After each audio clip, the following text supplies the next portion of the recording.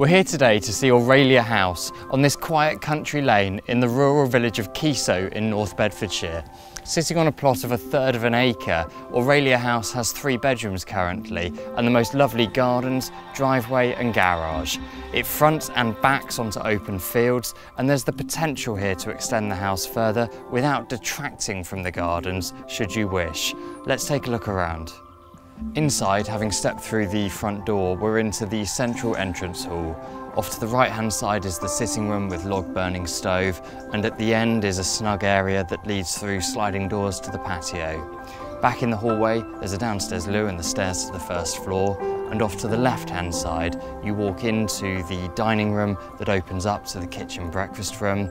The kitchen breakfast room unusually doubles as a garden room as it has a glass roof. And then to the other side of this space is the utility room. And upstairs, off of the landing, there are 3 bedrooms. The main is a good size with ensuite shower room and views up the garden. And the other 2 rooms both have fitted cupboards and views front and back. And off of the landing as well is the family bathroom that's recently been refitted.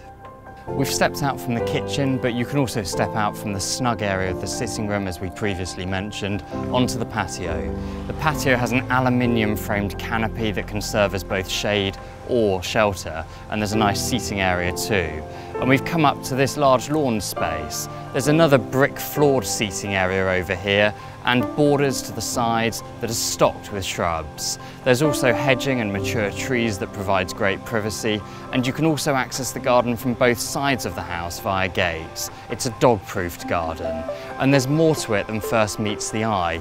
Let's go and take a further look up here. This top third of the garden, while still beautifully presented, is the working space, and it's zoned from the main garden. There are fenced vegetable patches, there's a greenhouse and a couple of garden sheds. And there's also a great summer house that has power and light, and that would work well as a study or a day room. And it all backs on to this open field behind us. This is such a peaceful spot. The front has a garden as well, which is to the sides of the driveway and the previously mentioned garage. And as you leave Aurelia House each morning, you'll get the lovely view of the field opposite too. The village of Keysoe has a great community. Just a short walk or cycle ride away is the village hall that hosts all manner of events, and there's also a primary school and the International Equestrian Centre, which has a cafe, champagne bar, and that hosts lots of events.